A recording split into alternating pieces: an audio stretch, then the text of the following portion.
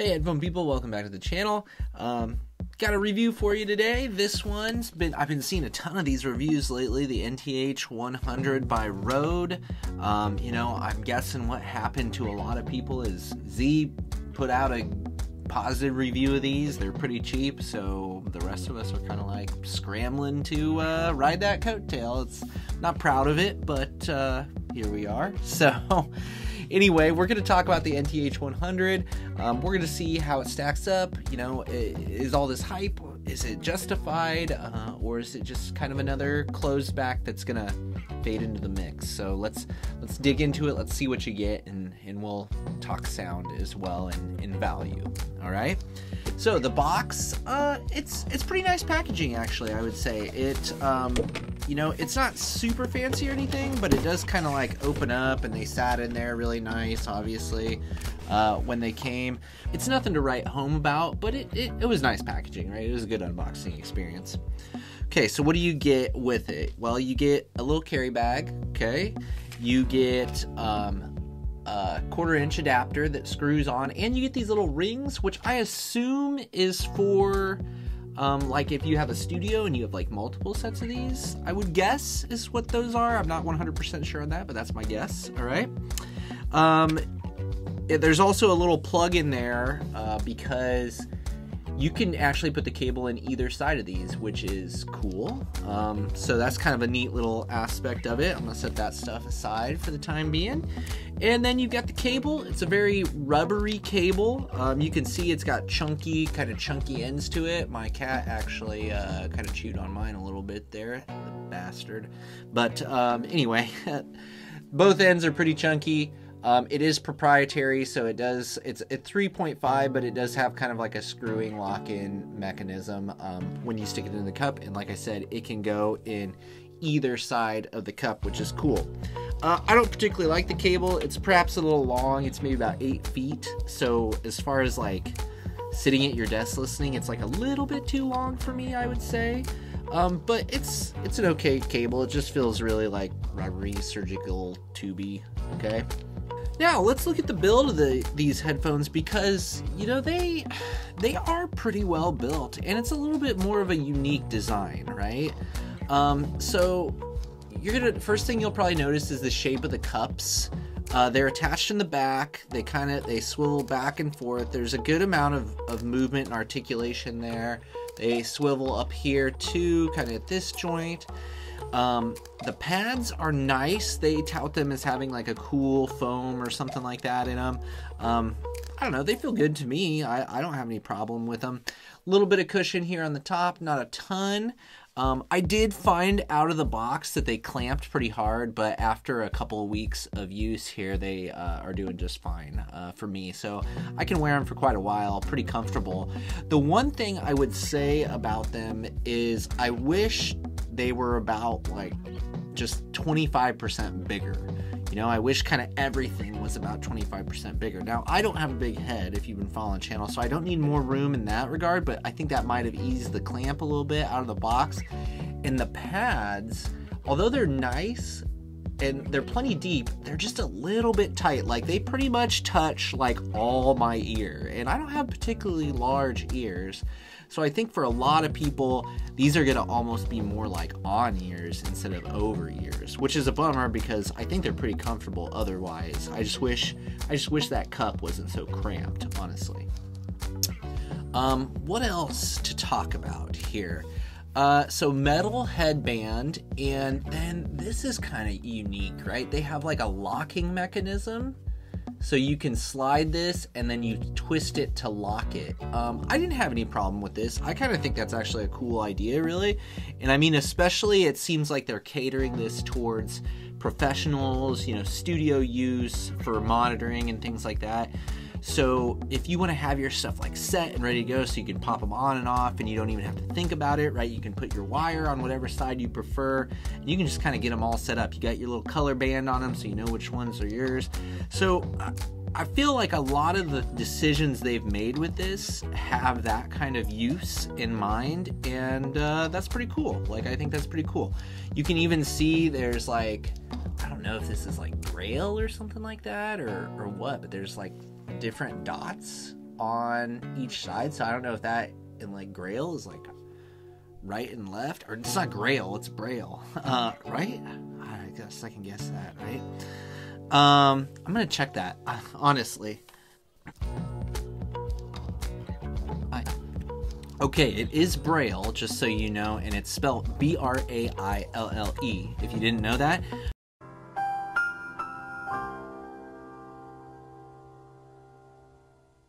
But pretty cool is this is actually, so these 3 dots is Braille for L, and the 3 dots with the little other center one there, that's Braille for R. So not only do they have them marked with red and black, they have them marked for people that can't see, which is pretty freaking cool and thoughtful of them, right? Never seen that on a headphone before. So I think that pretty much rounds out build. All in all, I'd say great build for around $100, or I can't remember what I paid for them, $100, $150. So really solid build as far as now time will tell, you know, if they stand up over a long period of time, but within my limited time, you know, 2 or 3 weeks using them, it seems fine. So let's talk sound, right? This is where it comes. I don't know, this review probably seems pretty positive up to this point, which it should. I think, you know, packaging, comfort, build, they're all pretty decent, okay? Sound is also pretty decent, but I mean, it's nothing, like, it doesn't get me excited or anything like that. Like, I don't really think sound-wise these headphones are doing anything special. They don't do anything tremendously wrong either. They're just, as far as sound goes, I would say they're like a run-of-the-mill closed back under $150, which means, and geared towards monitoring. So I'd say, right, that's the appropriate price for the amount of detail and technical ability you're getting here, which is to say, you know, it's adequate, but it's nothing special. It's not crazy extended on both ends or anything like that, but I think the frequency response is tuned pretty flat, which is good, I think, for monitoring. At least I imagine. Not that that's the kind of work that I do or the kind of listening I do, but for me, it seems like it's probably adequate for that. The timbre is pretty good as far as just sounding natural and normal. It doesn't sound weird or anything like that. So it's fine, right? It's fine. The sound is fine. If you want that kind of flat response, maybe not, it's not like an emotional or really engaging presentation, but you know, if this is meant just to be like, I can wear this all day and I can monitor audio and I can do my work, I think these will work well for that. So I wanted to bring in a comparison headphone here just to give you like a contrast, right? A little bit. So these are the Focal Elegias. This is a, well, they're new, they're like maybe 800, but now you can get them for pretty much 400. But you can buy them on the used market for even 300 or less than 300, right? So, and I have mine with sheepskin, solid Dakoni sheepskin pads on them, okay?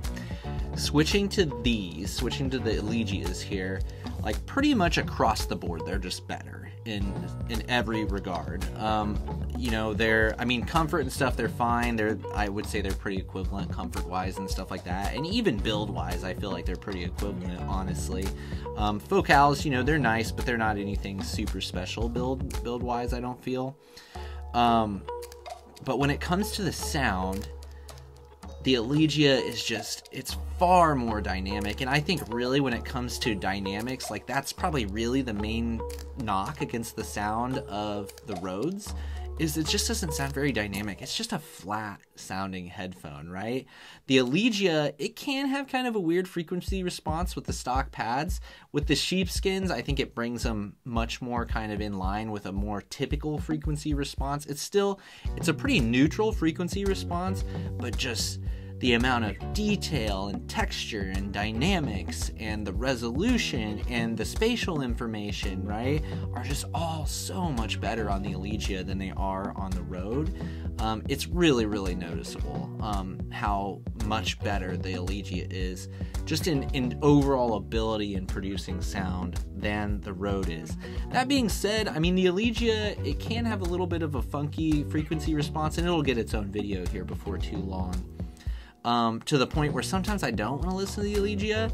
I feel like, you know, the Rhodes, it's just a super safe sound for like monitoring. Again, it's not gonna stand out as harsh or anything like that. Like, it's just gonna be easy to wear for long periods of time and listen to for long periods of time. The trade-off you're making there is it's not the most exciting, engaging, or technical listen, right? But for the price, that's okay. So is this some magical end-all be-all, you know, closed back headphone for under $150? I don't think so, but it's a good option if you're looking for something that has a flat response, that's fairly comfortable. If you don't have small ears, you can wear all day long. This is gonna fit that bill pretty well, I think. Okay, it's gonna fit that bill pretty well. You know, other options that you would look at would be something like the Sivga 021, right? That's gonna be like a much more V-shaped, like fun headphone in this price range. Okay, something like the Bayer Dynamic DT770, still kind of a studio use headphone. That's going to be a more exciting, more engaging, better spatial information, right? But it's also going to be maybe a little bit harder to listen to all the time, or some things will come off as harsh or sharp, or maybe a bit sibilant with that headphone. So again, it's fine. It's a fine headphone for the money. It's not going to blow your socks off, I don't think. At least it didn't blow mine off. And I think that's going to do it. So, questions, comments, alternative opinions, drop them down below as usual. I always appreciate you watching. If you made it this far, thank you to you for that. You know, if you want more headphone content, and specifically if you're interested in closed backs in the $3 to $5, maybe a little bit more dollar range, stick around. I'm going to have several of those coming before too long. So thank you, and I hope to see you in the next video.